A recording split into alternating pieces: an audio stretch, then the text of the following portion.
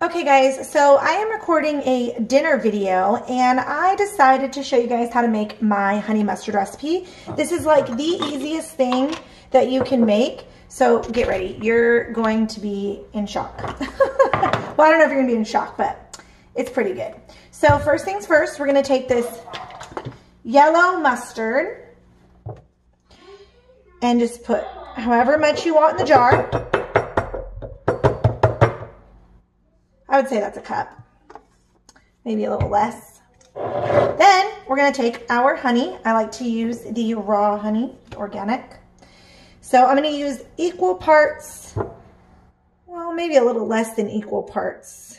I'll do about half a cup. So it was a cup of mustard, half a cup of honey.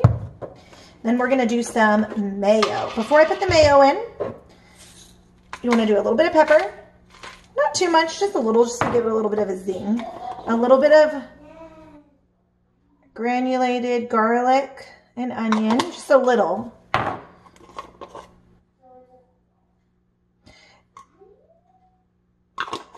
Just gives us a background flavor. And then you're gonna do the rest of the jar up with mayo. Now this is where it becomes interesting, so we have to mix this without it leaking out. So I just go up and down with this is another reason why I like these teaspoons. It mixes awesome. This looks really cool. I want to show you the inside of this while I'm mixing. Look at that. Doesn't that look cool? And that is it, guys. This is honey mustard. Great on salads, great as a dip. If you want it a little bit thicker, just put a little bit more mayo in it. But no rhyme or reason. Taste it. If it's too mustardy, I can't talk. If it's too mustardy, put a little bit of more honey in it. If it's too honey-y, put a little bit more mustard in it. You know, it's very versatile, guys.